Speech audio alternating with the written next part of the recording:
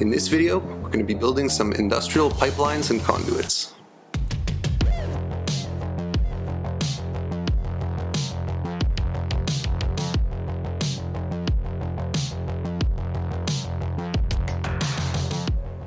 Hey guys, welcome back to Eric's Hobby Workshop. Today we're going to be tackling something that is a very important visual component of any industrial or science fiction scene. If you've ever been to any sort of industrial facility in the real world, you'll notice that pipelines and conduits are ubiquitous. They're everywhere. They connect one piece of machinery with a holding tank with another piece of machinery, and they're kind of the glue that binds the whole thing together as a functional and realistic industrial structure. They come in all shapes and sizes. I'm going to show you just a couple methods today. They're pretty easy methods, but you can really go crazy with this, and hopefully you get a little bit of inspiration from this, and you know, make your own, right? Make your own. So yeah, without further ado, let's jump right into it. We'll start this project with some graphics medium chipboard. This stuff is one of my favorite crafting materials of all time. It's cheap, it's inexpensive, it's lightweight, and it's easy to cut with a craft knife or a hobby knife. If you guys want a package of your own, I'll put a link down in the description for an affiliate link. I start by cutting this into some strips. These are 1/2-inch strips, and what these are going to do is they're going to form the basis of the construction for the supports for my pipeline. I cut through these with an Xacto knife. You see I'm making mini passes here. That allows you to get a clean cut. Don't rush it, don't use scissors, and you should get some nice even strips like these. Once you've got a couple of these bad boys all cut out, use your hot glue gun or some white glue like Aleene's tacky glue and glue them into an I-beam type shape. These are super useful basic construction pieces that you can really build anything with, but I'm going to show you a cool method here to build a pipeline support. As you can see, we make sort of an H shape, and you could stop right here and have these as your pipeline supports if you were in a hurry or if you wanted a more simple look. I'm just using the roll from the inside of an aluminum foil roll here to show you, but we're going to add some embellishment to these and see if we can give them a little bit more of an elaborate and almost gothic-like design to tie them in with some of my other terrain. So I cut some 1/2-inch strips and cut those on an angle to make sort of a beveled fin type piece. And then I use some more 1/2-inch strips to add some detail and add that on the outside of the fin-like piece as well, to get these nice little feet type details. And this adds a ton of detail to the piece without too much extra effort. That really sets this piece apart. Next, I'm going to use my hobby knife or my craft knife to cut some sections of this pipe. As I mentioned, this cardboard roll is one of the dense rolls from the inside of a roll of aluminum foil or wax paper. And these are the best type of rolls to craft with. They knock toilet paper rolls and paper towel rolls out of the park. It's really no competition. Next, I'm going to use some 1/2-inch chipboard to add the look of a coupling, making it look like this is more than one piece of pipe fitted together. This adds some visual detail as well. I'm adding some extra little pieces of chipboard inside another beam-shaped piece that's slightly larger, and that's going to cap off my pipeline support. Next, I'm going to do a platform for the top. I start with a 3-inch by 9-inch piece of chipboard and make a 1/2-inch sort of frame, and then cut that out with my Xacto knife. This took kind of a while because you really need to get these sharp corners when you're cutting a square out of the chipboard, but once you've done it, if you've done it properly, it just falls right out. And now I didn't do anything particularly fancy in this case. I just used some Aleene's tacky glue and glued it to another piece of chipboard. And that was that. So you guys might be looking at my platforms there and thinking, wow, Eric, that's not a very inspired design for a platform. And there's a reason for that. There's a reason for that. When I was designing my upright supports, I was very careful about the height and the tolerance and everything there. I wanted to be very precise so it would be flush with the previous piece I made, which was that sort of industrial build of all cardboard.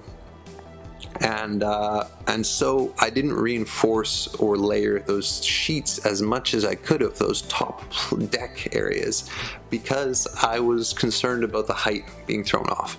And as it turned out, the height's off anyways, because I'm not that precise of a crafter. It may look from the magic of the screen, it may look to you guys like I'm super precise, but I'm not that precise. And what can I say? I did my best, and sometimes your best is not good enough, and that's part of the process, guys. Not everything's perfect, okay? And you guys have probably figured this out, but I'm making tutorials here, but sometimes I haven't done this stuff before. Like, if I did everything once before to troubleshoot it, and then I made a second time to do a tutorial, well, I'd never get anything done. You would get 50% less content, at least, probably exponentially less. Or maybe not, I don't know. I'm not a mathematician, okay? I'm a simple man. I'm figuring things out as I go, and you guys are invited to the process. That's part of what I do here, okay? I'm showing you inside the hobby workshop. That's the name of the channel, Eric's Hobby Workshop. It's not Eric's polished every time, never screws up channel, okay? It's Eric's Hobby Workshop. It's exactly what it sounds like. Let's get back to the build. Next, I'm going to use some foam core to cut some supports for where the pipeline runs along the ground. This is a fairly simple design, just angled on the sides with a circular shape cut out of the center. Once I have a bunch of those cut out, I cut out a chipboard base and then clad the edges with some chipboard. This has the double purpose of adding some detail and also hiding the foam core underneath, which has kind of a strange texture. When I've got a bunch of them done, as you can see, it'll hold my pipeline nicely like this. I bought a bunch of extra rolls of aluminum foil from the dollar store so I could rob them of their tubes. These tubes are great, and I'm saving the aluminum foil in case you're worried about waste. I have another use for those, which will be in a future video. Get all that sticky stuff off there. It's that same sticky stuff that's like, that holds a cologne ad shut in a magazine. You know what I mean? Anyways, I used some brown packing tape to cover this tube, and what that'll do is hide the distinctive spiral pattern that gives it away as a cardboard tube. And next I use some PVC piping segments, just the corner pieces, and I scrape away all the letters that are on them to suit the scale a little bit better. Next I hot glue that together and add a little bit more of that brown tape, just to join the pieces together and to unify the texture. And this piece is going to be the transition piece from my raised pipeline with the pipeline that runs along the ground. You can make as many of these as you want. I just made one for this particular example. But here you can see I'm using another piece of 1/2-inch chipboard to make a coupling piece that will allow one piece of tubing to insert into the other and join them together.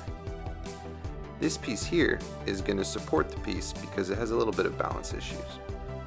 So now I'm going to make the conduit. This conduit is made from paper straws that are covered in the same brown paper tape. And this conduit I'm making here has that really distinctive look of the ones that you see running in parallel to each other, where they all turn the corner at the same time on sort of a crisp right angle, and I really like the way that looks. It has a really distinctive look, and I thought it was something I definitely needed to capture in this build. So I made one of these. It's kind of a fun little shape, and the cool thing about this is when you have 4 pipelines or conduits running in parallel to each other, it can also be used as a walkway. So there's a benefit of that as well. And there you go. Pretty cool, eh?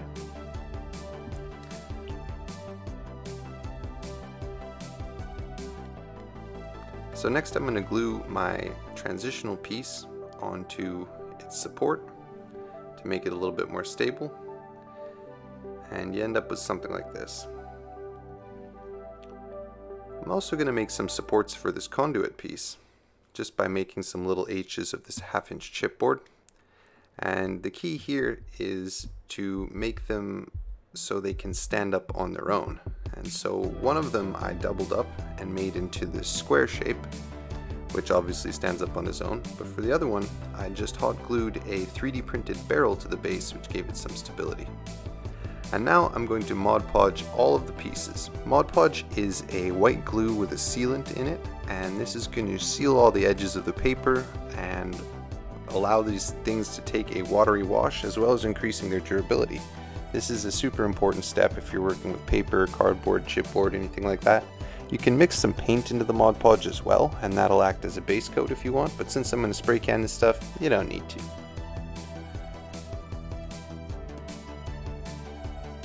So I used some Krylon black textured spray paint to spray paint these pieces, and what the textured spray paint does is gives it a bit of a more pebbled finish that's going to give it a little bit of extra texture, and that's going to help in the weathering stage that we're about to do. So once all this black paint has gone on, I'm going to come in with a brown acrylic paint and paint everything a nice burnt umber color. After I painted it, I realized I wanted a little bit more detail on the pipeline pieces, so I used some serial board, some half-inch serial board, to add some strips around the outside just to add sort of a double detail to the thing. And in select pieces, I used my hole punch to punch out some of the chipboard to make these tiny little buttons that are going to be used as rivets. So picking them up with the tip of my craft knife, I dipped them in some hot glue or some crazy glue. Super glue. I haven't said crazy glue in years, but yeah, super glue. And then you can see I get a nice riveted look. These are not the ideal rivets because they fray a little bit, and I realized I had an issue here. Look at this. So I can barely fit this in as is, and when I add another layer to it, it's even tighter. So if I were to put rivets on there, there's no way it's getting through the pieces. This is just one of these things that comes about when you plan things poorly, which I'm kind of notorious for doing, but that's alright. So yeah, next I'm going to dry brush with some acrylic silver paint, and this is going to bring out the metallic look that we're really looking for on top of that nice warm red brown burnt umber. And you could leave it here if you were in a hurry or if you just wanted something more simple, and it's not a bad look. I used to paint towards the beginning of my channel. This is how I would paint some things. But what I'm going to do is I'm going to mix up this watery orange wash and wash everything, and this is going to give a nice rusty coating. And this rusty appearance looks really bright when it's fresh, but it will fade once it dries, as you can see, and it's a nice subtle sort of rusty finish. And next we're going to do some chipped paint, and to do that we're going to use this latex chipping fluid. This stuff's usually used by watercolor artists to block in their pale colors, but it works really great if you use a piece of kitchen sponge and then just dab it all over your pipe in a random way. The more rust you want to show, the more you put on. If you want very little rust, then you're very sparing with this, and vice versa. And it's kind of fun to try to think in reverse here and try to work your mind around what it's going to look like when everything you cover is shown, and vice versa. So I use a nice cream colored paint here and paint all of my pipeline bits up, and then with a stiff brush I pull away that chipping fluid, and you can see that beautiful chipping appearance underneath. And this is the most gratifying part for me. It starts to look really realistic and really cool. Next I use some burnt umber paint, very thin, and make some long thin lines coming down like drips from the chipped places, and some orange pieces as well. I use a nice orange wash to add a nice rusty appearance. And that's here's an example of a mistake I made. So this one I did it vertical, but it actually connects as a corner piece in my modular system I was working on here. So all the drips are sideways. Guys, it's okay to screw up. It's okay. It's okay to screw up. That's all I have to say.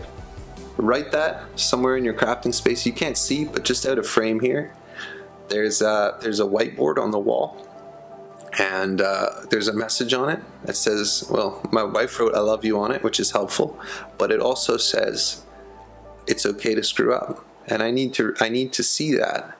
I need to reinforce that message with myself, because sometimes, you know, I can be remarkably cruel to myself. And guys, bullying is not okay. It's not okay. It's not good. But and people know that. People know that. I feel like I'm saying something obvious here. But one thing that people always forget is that includes yourself. don't bully yourself, okay? You guys are gems, we're all learning, and we're killing it, right? We're killing it. Let's get back to it. So we're just about done here. The last thing I'm going to do is add a black wash to the recesses that'll really make these things pop on the table. And with that, we'll call it done.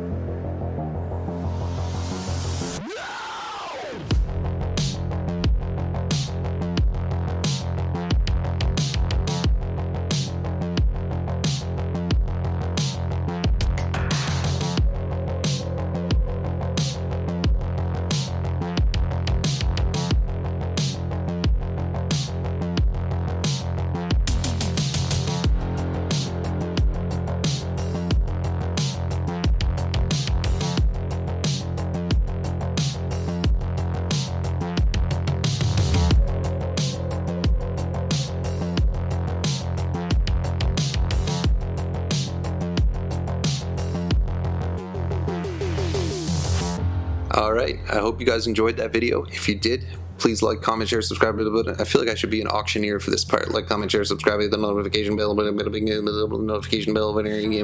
Anyways, if you want to support the channel, please check out my Patreon in the link below and consider supporting me on there. That really is the most direct and best way to support me. And all my previous patrons, I super mega much really appreciate you guys. It's what keeps the fire of inspiration burning inside me when I see that my Patreon is growing and that people appreciate what I do. Let me tell you, it just it warms the cockles. Okay, and we'll see you next time on Eric's Hobby Workshop.